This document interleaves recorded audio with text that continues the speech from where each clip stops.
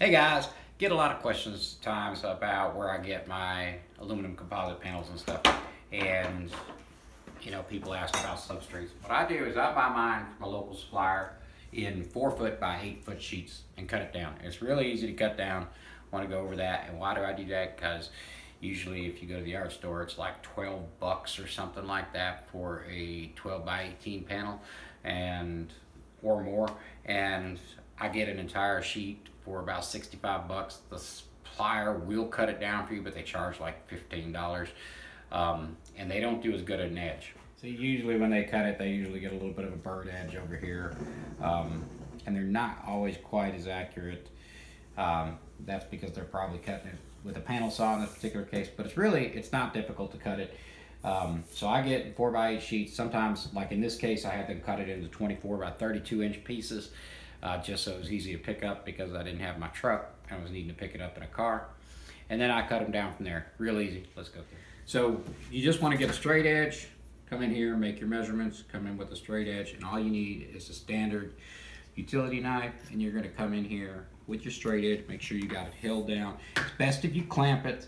However, yeah, I'm just doing this on my table right now real quick. So, and then bring your edge in and start making cuts gently. So just score it first time. You're going to drag that blade through.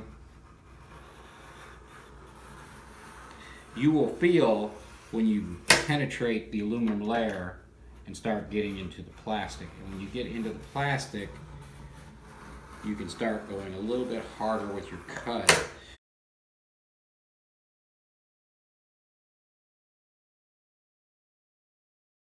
So once you cut into it, it should look something like this.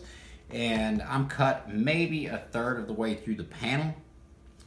And then once you have got that score in there, you can just take it, lay it over, and then come over here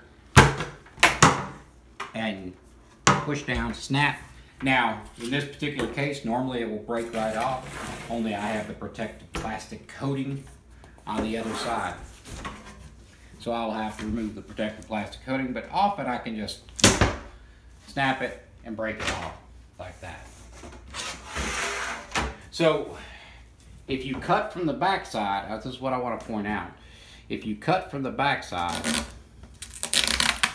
the side that you do not cut, the side that you're going to paint on, will now have a perfectly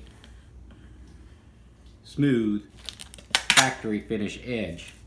The back side will have just a little bit of a mushroom on it.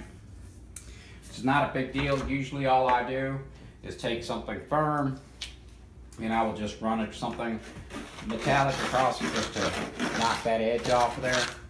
And of course, like I said, I decide what side I'm going to paint on. I have done aluminum grinds on these panels multiple times. I have multiple pieces. You guys have seen of that. And yeah, now that gives you a perfectly crisp edge and you're ready to go. You can also get these in black. Anyway, guys, that's going to be it for today. Just a little quick thing, and probably save y'all some money. People are always asking about ways in which they can save money painting because it gets really expensive if you do a lot of it.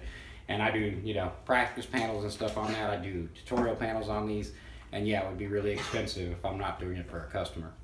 Anyway, that's gonna be it. That's a wrap. Thanks a lot. If you guys got something out of it, give me a like, thumbs up, all that good stuff. Probably won't get a lot of views on this, but I was hoping this would help somebody. Y'all have a good one.